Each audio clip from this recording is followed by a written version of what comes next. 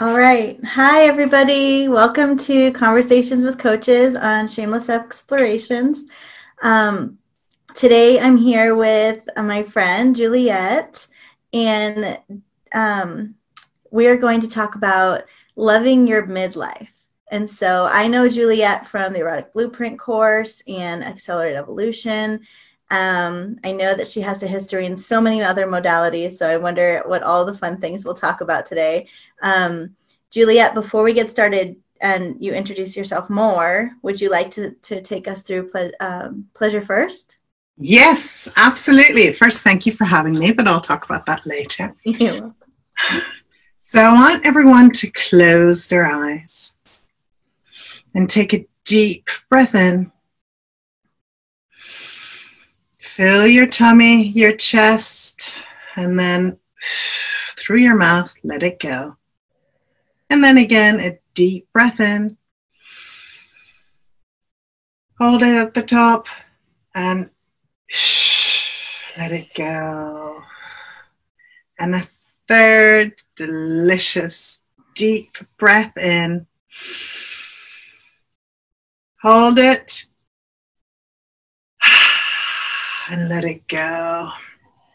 And now I want you to focus on your toes. If you can, take your shoes off and plant your feet in the carpet or the stones, the wood, the grass, wherever you may be. Take a moment to really connect with your toes to the earth, to whatever surface is underneath you. Focus your attention on your tippy toes and kind of thank them. Thank your feet. They've been carrying you probably since you're about a year, 18 months old. Everyone has different times when they started walking. But for all these years, they have been carrying you, holding you, keeping you straight. And slowly start to feel, are there any sensations? Is it twirling? Is it swirling? Is it static? Is it moving? Are there any temperatures that are starting to change in your toes? Does the quality of how your toes feel, does that change? Do they become more velvety, more plush, more soft, or do they become rigid? Simply become a detective and really become aware of what sensations are available to you there. And then I want you to concentrate on the little web in between your toes, you know, where if you were a duck that would have like a bigger web there. Concentrate on that part. It's not a part that we often think about. And kind of just see and feel, notice. Can you feel anything there? Can you feel the earth's energy pulsating, starting to pulsate through your feet? All the while, I want you to just be aware of a really slow, conscious, relaxing breath. And be aware of your spine and how the vertebrae are stacking up one by one. It's almost like you feel the green energy of Mother Earth coming up through your feet, going up your spine and lighting your whole body with energy.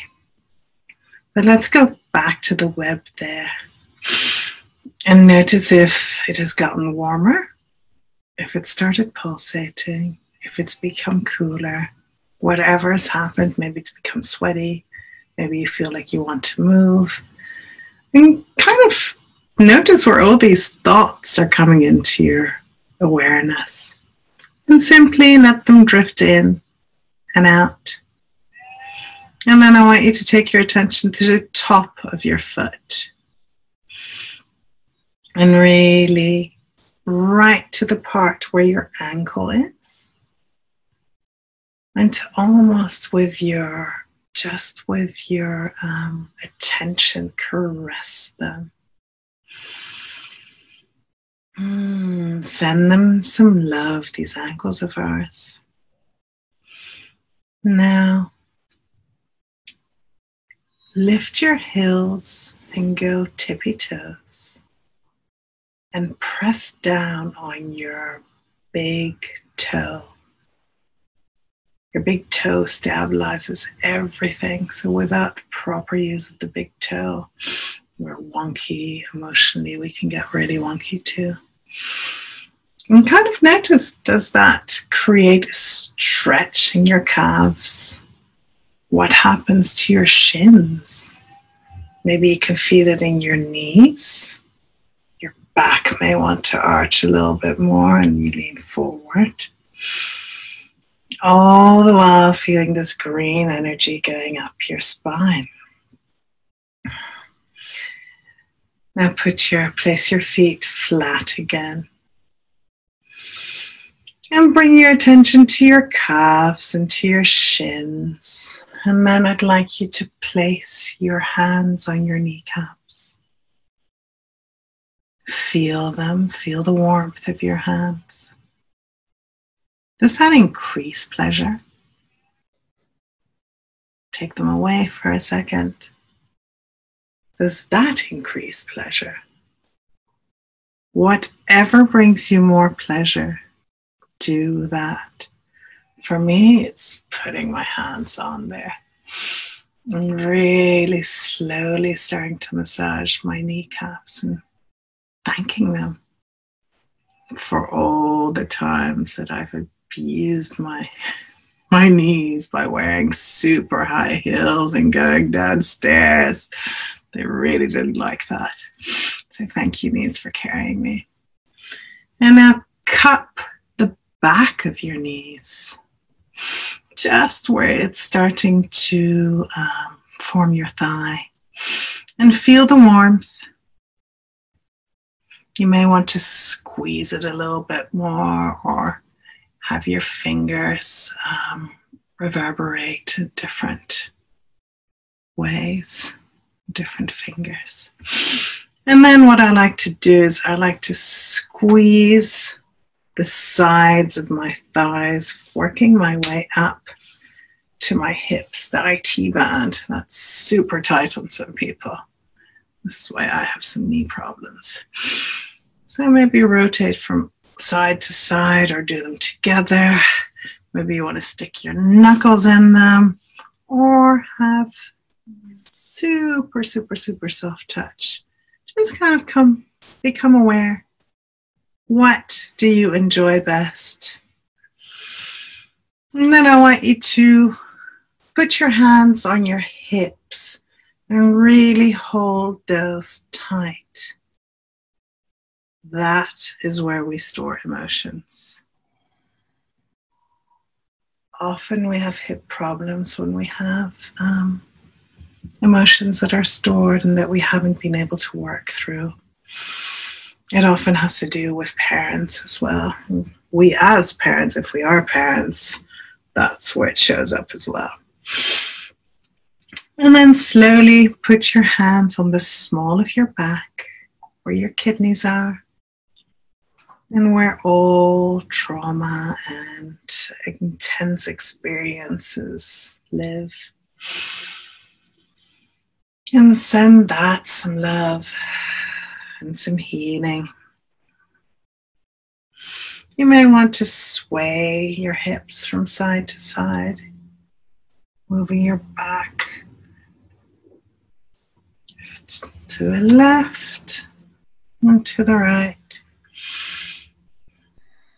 Round your back a bit like a cat, and then hollow it out like a cow, a bit like the cow and cat pose we do for yoga and on the mat. You can do this while sitting down.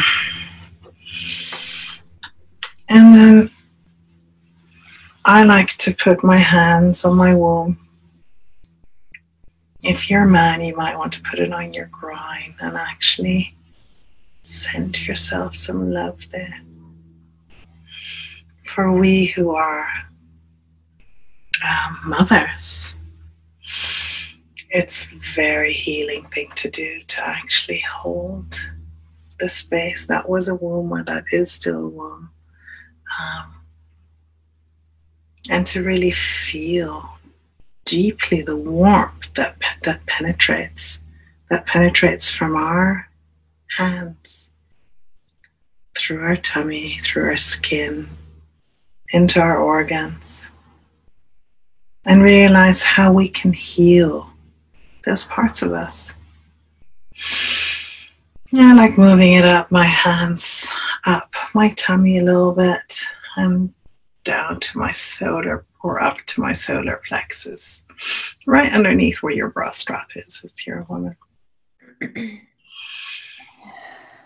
Feeling the energy of the earth come up, feeling your healing hands, bring it up to your heart chakra. Allow that energy to come all the way up, moving through you, and then slowly touch your shoulders if you want to. Caress them. I like squeezing them a little bit. I worked out with weights this morning, so they're sore. And then the rotator cuff, it's like, move it back. Oh, that feels good. Moving it forwards. Yeah, that feels less good. And then the other side, kind of notice, ooh, back feels really yummy. Yes, I want to stay there. And forward, yeah, not as nice. And then squeeze your upper arms,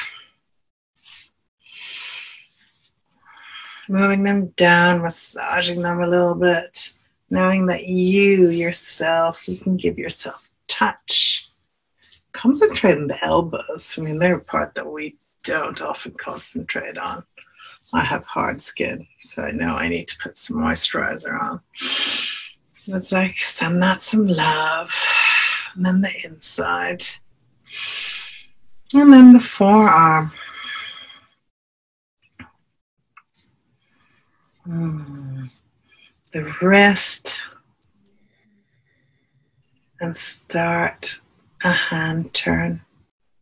Turn your hand to the left and to the right. Breathing. You may want to sway a bit. Really feel into what your body wants. For me, my right side is definitely dominant. So when I do this on my left side, it feels very different. I don't think I can even twirl the same way.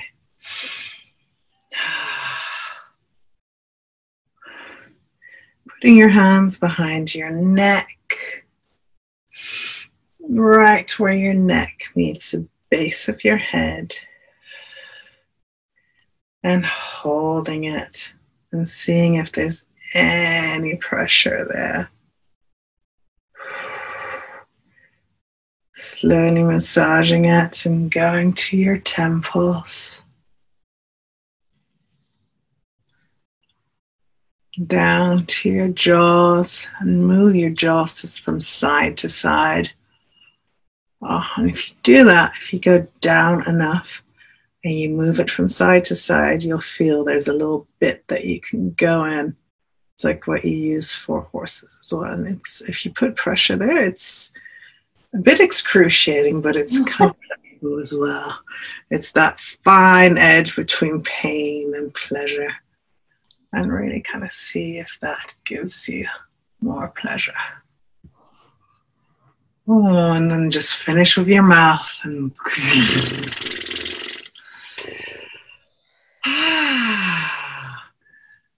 tilt your head, swirl it around. Put your eyes all the way up to your skull. Hold it, hold it, hold it. Breathe out.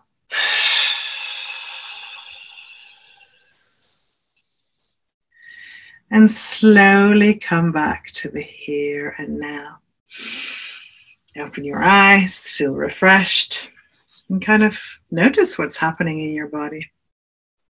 Damn, Juliet, that's so good. You like that? That was good. So turned on. Well, you know, some parts of us might be pulsating. Oh, yes.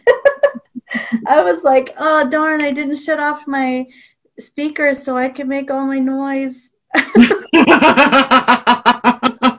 So good. Yeah, that's often we forget that sound, movement, and breath, yeah, and just exhale and let it go and just It's so funny because I'm Dutch and we in Holland have something like if we've done something really hard, like skiing or something, you know, we've skied for about, I don't know, 15 minutes and then we all meet up and we stop and we're like, so it's like a sigh and a sound. And I never realized that that's what we do, but actually it's so releasing. Yeah. And when I explain this to people, they're like, yeah, but you've done this since you were born. I'm like, yeah. Well, one of my favorite things is that you brought attention to the webs between my toes. And right? I love that spot. Like when I put lotion on my feet, I'm always like, oh, it's such a good spot. And nobody ever like really in a meditation, we don't get to go to these places. And the elbow, I love that. There's so many places that you don't go to. And I kind of didn't want to take all hour doing this. Oh, let's please just keep going for the rest. We don't need anything else, just more. Anything else, just do meditation. But you see how easy it is, right? And how often we just forget. Yeah. Like just 3 deep cleansing breaths can bring you into a completely different state. And then just to bring some awareness to it. And you have, you know, all kinds of mind thoughts that come in and you're like, oh my God, did I close the door or not? Is the dog peeing inside? I mean, all these, whatever, you know, comes up. And right. Oh, and then, so I'm so off track because that was so good. But I just want to say, like when you said the dominant side, can I share about you being a dom? Yes. Yes. So it's so funny how our systems can get trained. So when we go, sometimes when we're at events together, Juliet just becomes my dom. It's just so natural that when she's around me, she just kind of takes over and I melt as soon as I hear her voice. And so today I'm extra melty. And that's because my body is trained that Juliet dominates me. And when you said dominant, I was like, oh, just the word. There you go. I got you well trained, although I didn't know I had trained you, but that's good. But that's something that people don't understand about dominant, you know? It's actually, you're just, what you're doing is you're actually in the surrendered position and you're looking at what the person in front of you needs. So it doesn't matter what I want. It's like, I'm looking at what your body is telling me that you need, what your psyche, just looking at you and like, oh, okay, this will work. Yeah, and so good. So good. You always know what I need. So thank you. My pleasure. So now that we have given everybody this amazing experience of who you be, would you like to tell us a little bit more about yourself and what you do? Yeah, absolutely. So my name's Juliet, as you guys have heard. I'm Dutch, but I've been living in, God, I haven't lived in Holland since, I moved when I was 14. I came back for a few years and then I left since I was 18 and I'm 52. So yeah, you do the maths. A long time away. So I live in England. I've been living in London for 20 years and then I moved just before lockdown, moved to the country. I'm an intimacy and a relationship coach and a sensuality coach. And I specialize in midlife women and couples. So they're in long-term relationships, they're happy together, and yet there's no juice left. So, you know, they look at their wedding pictures and they're like, where did all my dreams go? Am I still that same person? Their children have either just left home or they're in their last year. And they're constantly overgiving. They're constantly doing things for other people. They have a pretty good life, don't get me wrong. They have a lovely husband, lovely children, nice house. So it's not like they have a lot of financial trouble, but they just feel like something is missing. And that spark. So that is where I come in, and I reteach them, because it's not like they never knew that spark. It's just they've forgotten. And with all these outside influences, with all the way that society wants us women to be, we're constantly like it's like running, and never really checking in what it is that we want. So they have terrible boundaries. They're always saying yes, well, actually they mean no. And they're like, when it's Friday night, they're like, okay, let's just pop open that bottle of rosé. And, they drink a bit too much. They shop a bit too much. They might have a bit too much sugar in their life. And they just become a bit bitter in life. They kind of think, wow. They see people in love and they're like, why can't I have this? But they don't even know how to ask for what it is that they want, because they don't know what they want. They know what they don't want. And they bitch about what they don't want.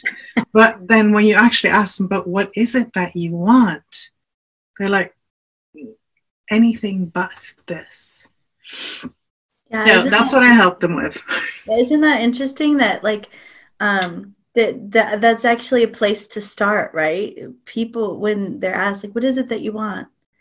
They have no idea. They don't even know where to start. So it's like, okay, so I know all day long, you're like, this sucks, that sucks, this isn't working, that's not working. So, right, like go to your this is what I don't want list. Yeah. And what's the opposite, right? Like, so that's really often under a complaint is a desire. One of my teachers, that's what she used to say. It's like, really look at those complaints and what is underneath that complaint. Where's the desire? Can you hear it? I mean, it could be just really, really faint. But trust that. Yeah, trust that desire. So if you're not finding the thing and you just hate everything, what's on the other side? And I could totally relate. I know with parents of younger kids, like I think that you're working with a different, most of the programs that I've done, the women that are in there, I've always been the youngest. I started when I was like 28 looking into everything. Wow. And actually woke up and was like, something different has to be available to me. But most of the women in there are between like maybe 42 and 50s. And just like they spend a lot of their life being dissatisfied or settling.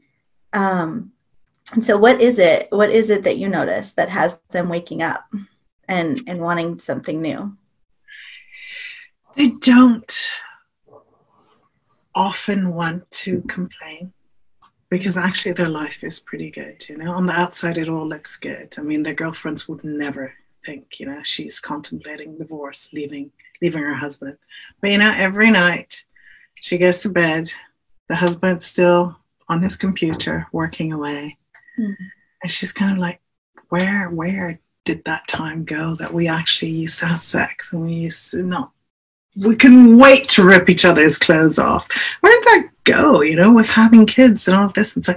And really when they wake up is when the kids leave and when they kind of are faced with this, like, oh my God, it's going to be like this for the rest of my life. Right? So I know you can feel it, right? It's just like, dude. And they try and they go out with friends and they have charities and they go out to lunches and they drink a bit and they shop a bit and they go on a nicer holiday. So it's like, they have all these things at their disposal. And what I get, I have some clients in Saudi, and one of them that I was on a call with was like, well, can't you do the work for me? So it's like, I don't think we'll be a good fit, because no. However much I want to do it for you, no, I can't. And that's also, where boundary work comes in, where for me, it's like I used to overgive and I used to give everything of myself to my kids, to my husband, to my partner that, you know, after I got divorced, went into exactly the same patterning again. Then we had 7 children between the two of us, 7 different schools, 7 different holidays. So I created a home with 8 bedrooms, with everything perfection. I mean, I could have been running an army. I was so organized. And all the while, I was really dry. And I was, you know, I was not feeling great about myself. And then at one point, there was so much tension between the children. There were boundaries, there were things, there were unspoken rules, but that didn't apply to some and that did apply to others.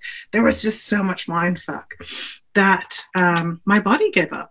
I spent 9 months in and out of hospital. I had a heart monitor implanted for 2 years. I was doing an MRI and brain scans every 3 weeks. I mean, it was incredible. I went from being a very vivacious and like super, you know, on the go woman to fainting and to needing outside support to even be in my home. I couldn't even be left alone, not even for a day. So that's what started all this exploration of the psyche, of healing, of all these modalities that I've been doing. Yeah, looking at you now, you would never even guess like that was part of your story, like having your heart monitor and all those things. So what would you say? What's that? Because I have a big scar here. Oh. So what would you say had you wake up? Like what's created the biggest shift in, like, I know that, so it's hard to ask this because I know, like, okay, the first thing is the biggest shift and then you move on and there's something else and then it's the biggest shift again. But there's always a big shift, right? But for me, it was really, that can snap you out. It was getting out of a relationship that was toxic to me, to my health, to my children. You know, probably I was toxic to them as well, to his kids and him as well. So it was just like, yeah, although we adored each other, we just couldn't make it work. And it's, yeah, if we'd had all the tools, yeah, things might have worked out, but you know, we didn't, and we didn't know how to deal with it. So, so the biggest shift was for me actually when we broke up. Within 3 weeks of actually going deep into my psyche and learning other things, I was walking again, you know, with help with someone, but I could go 5 meters without fainting, without falling on the floor, right? So it's like, yay! And within 3 months, I started driving again. So it's like all these things all of a sudden what got into place. It's like I'd lived for so long disassociated from my body. Mm-hmm. I mean, I'd had 4 kids in 3 years' time. I was twice my weight. And I mean, I was like big ballooned whale. And then I lost it. So I was really like, okay, with my mind, I'm going to do it. But so very masculine. It's like, I'm going to do this with a personal trainer, with a diet, this, that. So I did it, but I didn't actually realize that I was punishing my body. Mm. And my body also needed some time. And yeah, one of my things is emotional eating. Yeah, I've put on a bit of weight again the last 3 years with my sister and my parents dying. And I'm also not beating myself up about it because it's like, okay, I realize what I'm doing it. I'm not doing it unconsciously. And it's also, but you know, I'm actually really listening to what my body needs now. So clean eating, you know, I've cut out all alcohol, all sugar, all carbs for now, and I feel so much better. It's like, okay, Jill, start doing what you teach all your clients. So isn't that interesting? Like, so when it is, I just want to highlight that you just said, sometimes the biggest shift you can make is just to choose to leave what's toxic. And if just doing that creates the shift. You chose me. Oh, what's that? I chose me. Yeah, choosing yourself, choosing your happiness and your pleasure and your health. And that's on all the levels, right? With your, in your relationships, which created some boundaries, and then with your food, which is creating some boundaries again. So let's talk about boundaries. Everything. Yeah. I know. I gotta say that I also have been on a low or zero carb diet since Mm-hmm. December, and just the sugars, carbs, they create so much dis-ease in the body, and so taking that out creates so much more space. I feel amazing too. So I just wanted to You acknowledge look that great. and speak to it in case if somebody's listening and struggling with their sugar addiction. There's a possibility of moving past it. And It's it's funny because yeah, I think also you need to get to a certain point. It's like, okay, this is enough now, and it wasn't, and now it's not difficult anymore. It's just like I now notice all those little nuances, like, the web of your feet. You start noticing those little nuances, how your body feels. The other day, what did I have? I had something. I think I had something prepared, but I had some chorizo or something that wasn't just proper meat or veg. But it was just the next day I was like bloated. I had gas. I was like, okay, no, we're not eating that again. yeah, it's so interesting that when you take out the things that aren't working, as soon as you put in one of those things, your body's like immediate. This doesn't work. You were doing good a minute ago. Let's go back. Right? Yeah, Our bodies are so absolutely. smart. So yeah, and I think for me, what I thought I was having pleasure in life, but Mm. actually I was just doing, running around for people. My 1 hour for me was Pilates from 8 to 9 in the morning, or 7 to 8, either 7 to 8 or 8 to 9. And that was like, and I get really pissed off if the kids needed me for something. I'm like, no, not that hour. That's my 1 hour. And they're like, Mommy, you're at home all day. I'm like, yeah, but I'm doing this, that. Oh So man. Yeah, choosing let's me talk. was, Go yeah, ahead. I said, so choosing me was really tough. It's also, Yeah, and especially as a mom, right? Because they like, oh, if you're home all day, then people look at that like, oh, you have all the time because you're not going to work. I've experienced that because I've been at home with my daughter since I was one, and I was in a relationship where he's like going to work all day, and then he comes home. He's like, "Well, you were just home." Like, yeah, well, there's a lot done at home.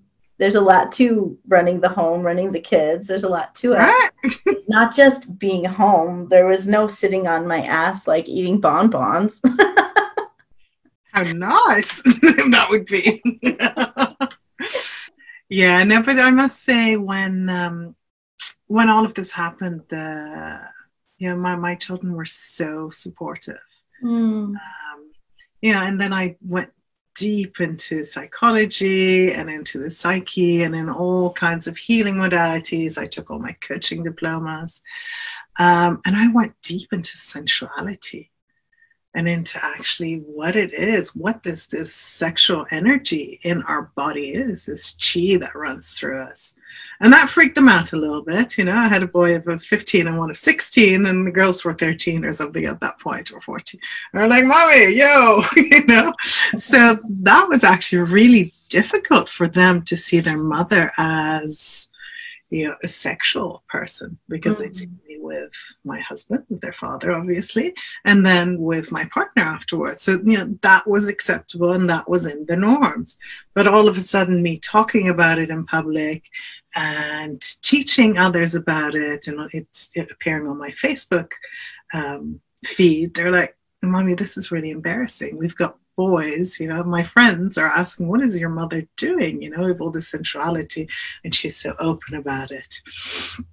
So that took a while to get used to that, that they found that openness, found that quite difficult, and a lot of coaching through and getting to hear their feelings Mhm. without making it wrong, without making myself wrong, without dimming myself, and without, because the easiest thing would have just been like, okay, well, never mind, I'll just, put it away, and I'll just tuck up, and I'll just be, stiff Yeah. upper lip, as they say in England, and just, don't care about myself. But I really held out for myself, and I said, no, this is not right. This is, this is who I am. And, I understand that it might be frustrating for you to have a mother who's so open and talks about this openly. And the funny thing is now that they're 22 and 21 and the girls are 19, the twins are 19, they're like really chilled about it and they're happy that I can actually talk to their friends about everything. Well, that brings up a good point in anytime we do our self-work, right? And our transformation, our self-work, we start to change. And then the people around us start to notice, and we come out of that norm, that their comfort level of knowing us, right? And we become somebody new, and we're getting to know ourselves, and they have to get to know us. And so that brings up, like, we have to have more conversations and about, and give them an opportunity to see, like, who are they and how are they functioning and what can they be, and can I have this space to explore me? So that brings up a lot of conversations, right? And that has to do a lot with boundaries. And if you never learned boundaries, then I didn't learn the word boundary as it related to people or me and my body until I was like 28.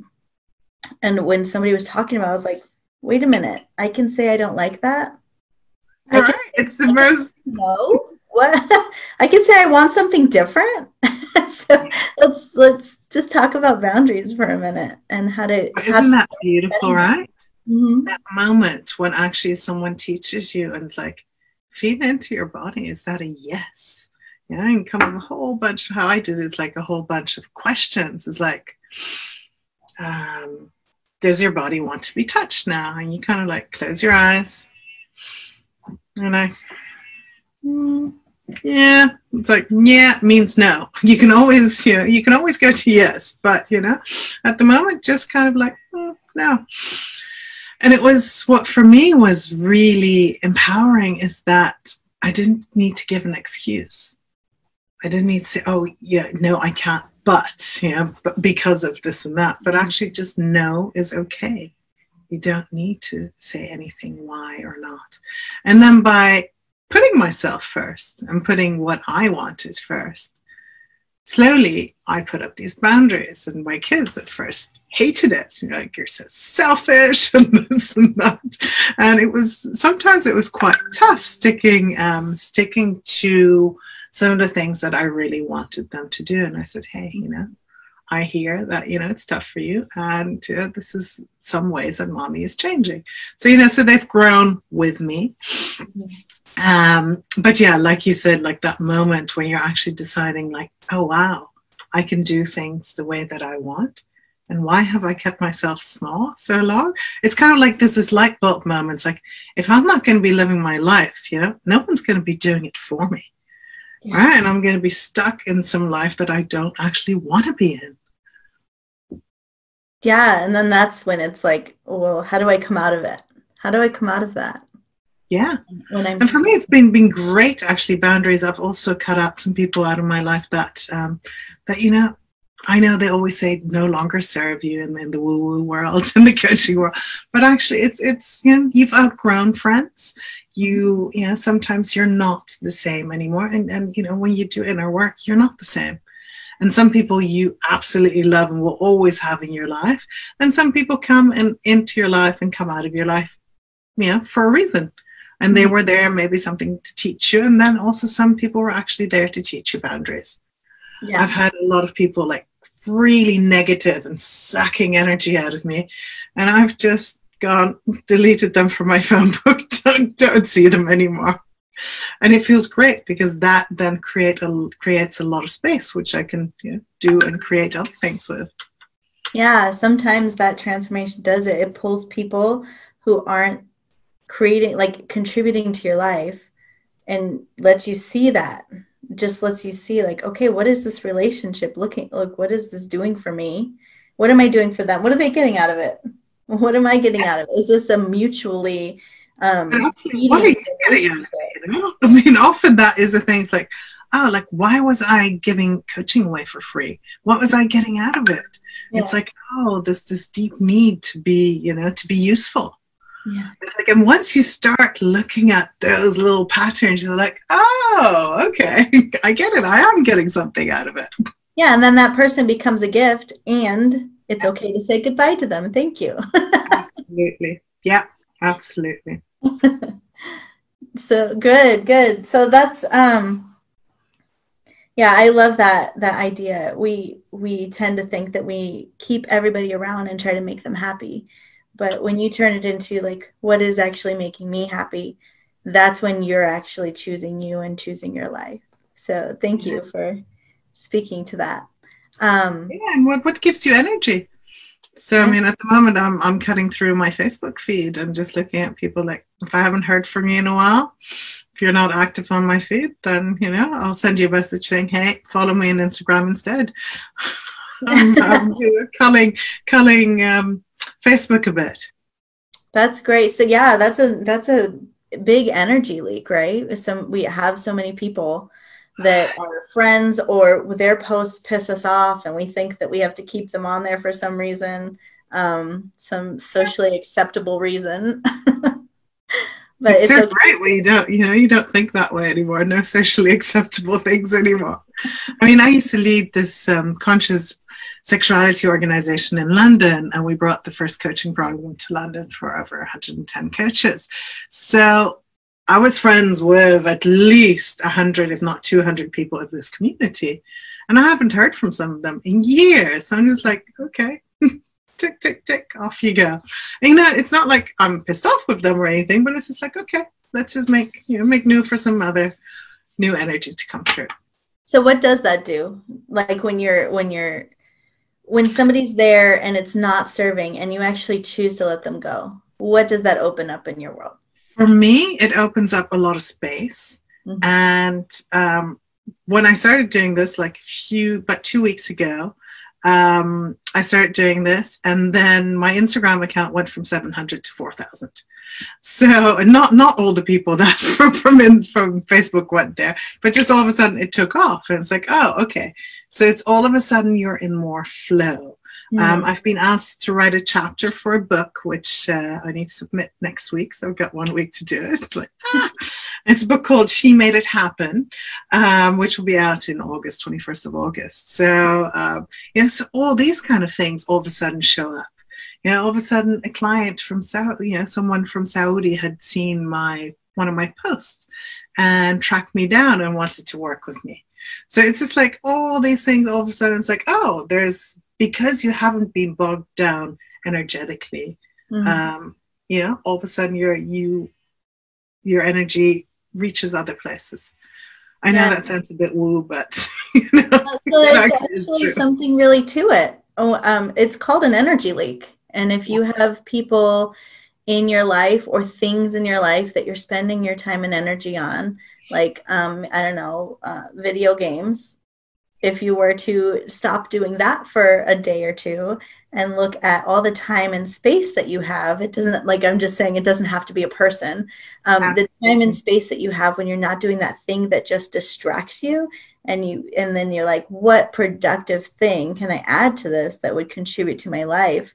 Then that energy stops leaking in that direction, and then it opens up to all these other places. So there really is something Absolutely. to that.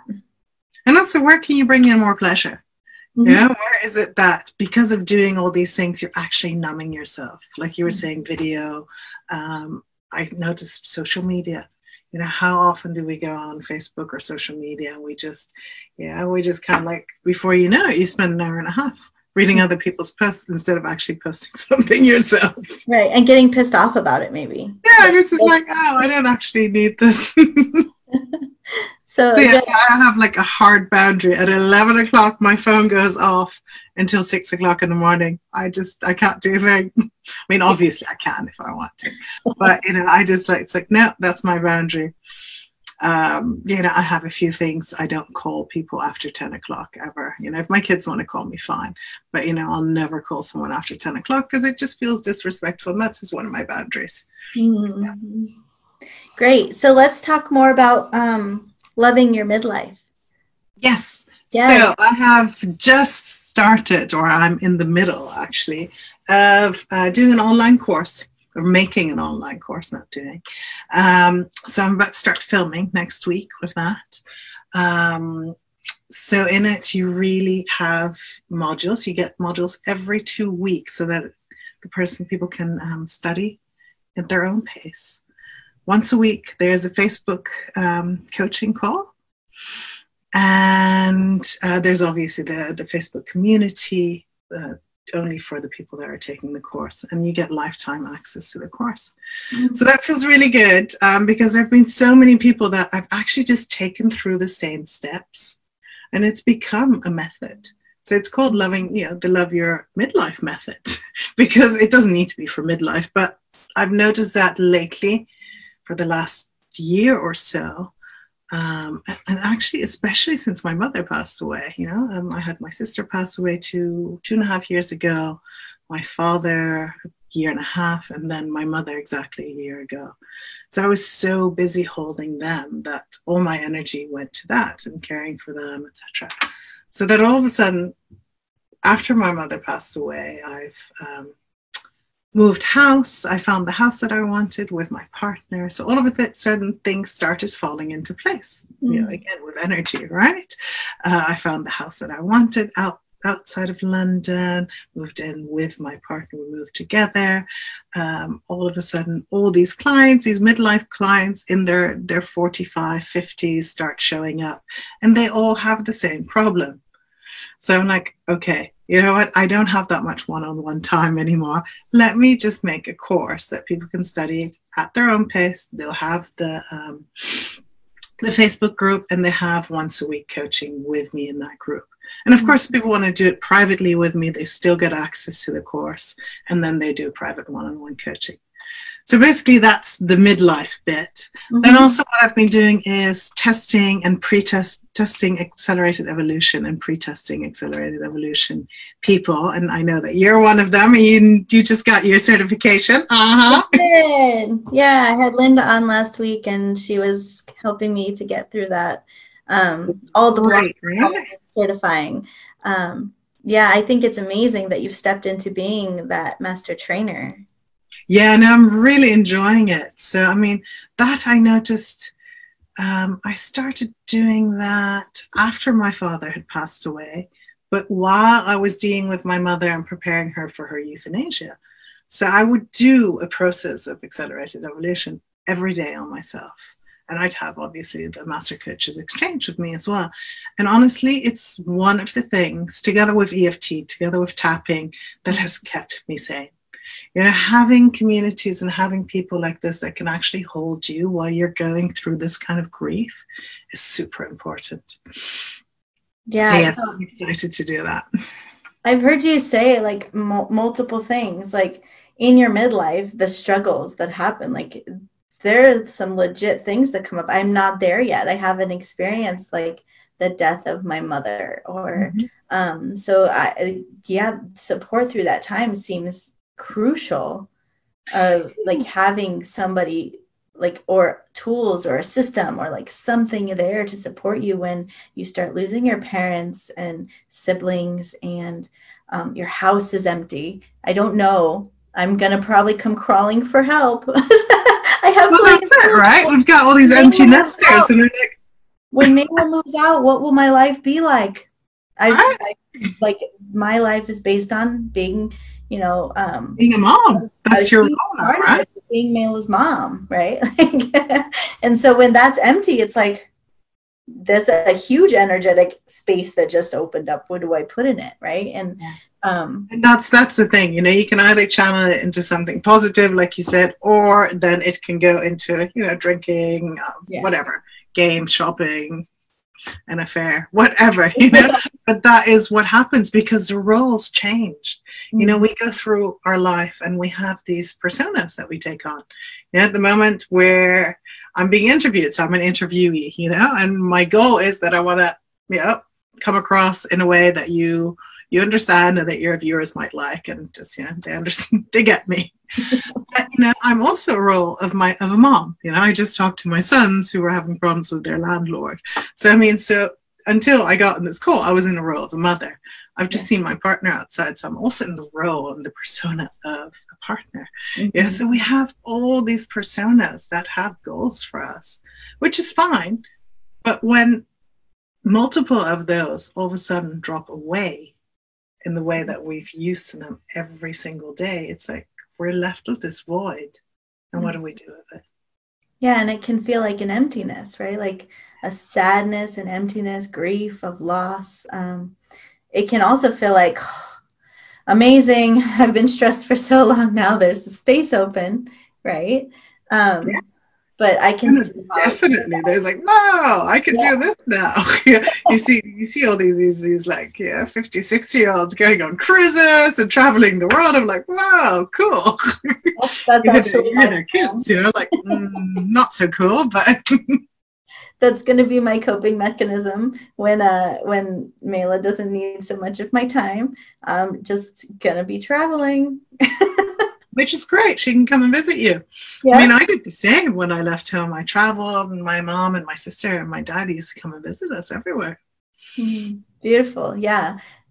So good. I just wanted to point that out, like that there was there's a need for support in that space. And I can see like what a gift it is to offer to that specific group, like knowing the support that's needed and having the tools to support through. So thank you for that beautiful work that you're doing.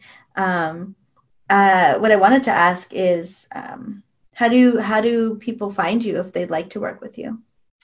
I'm in the middle of redesigning my website, so that should be done in about 3 weeks. But that's feelfullyyou.com. So any emails, Juliette with double T-E, so the French spelling, Juliette double T-E at feelfullyyou.com. My Instagram is Juliette, again with double T-E, Karaman, K-A-R-A-M-A-N. And I'm on Facebook, Juliette Karaman, and then a very long Van Schoudenberg, very long Dutch name. But if you just Google Juliette double T-E Karaman on Facebook, you'll get me. Just know that there's a very long 17 letter last Dutch name after that as well. Beautiful. Thank you. Is there any other insights that you'd like to offer? Like if somebody could take one thing away from today and apply it to their life, what would you like to offer? I'd like to offer to actually slow down. Take 3 cleansing breaths, and you can do this multiple times during the day. Really take 3 breaths, check in with yourself, and really move your body in a way that you can just might be a stretch, or that just can give you a bit of pleasure. And for me, everything that I do every day, what I do is gratitudes. I write down 3 gratitudes. I've been doing them verbally lately, but I notice when I actually write them down and then I go through my journal a year later, I'm like, oh my God, all those things that you're grateful for. Because the more that you're grateful for things, the more of that energy you bring in. Thank you. Yeah, that's beautiful. I want to piggyback off of that and say, when my daughter was little, I think like 4 or 5, she was just so negative. I wasn't sure, like one bad thing would happen in the day and that's all she'd talk about for the rest of the day. And so at nighttime, I would have her, we started saying, like, I would ask her, tell me 3 things that you're grateful for. And in your life, in the day, and tell me your favorite part of the day. Exactly, so, right? Isn't that perfect? Yeah. I used to do that with the kids as well. Yeah. I started implementing with them. They're early 20s and late teens. So now when I've started implementing with them before we actually eat, I have them set the table and exactly, what they want. They all have different plates and different, we like our plates and cutlery. So when they all have like different styles. So I have a whole collection of plates and cutlery. But then we'll start with what they're grateful for, of what happened today. And then what are their best qualities, which is really tough for them to say.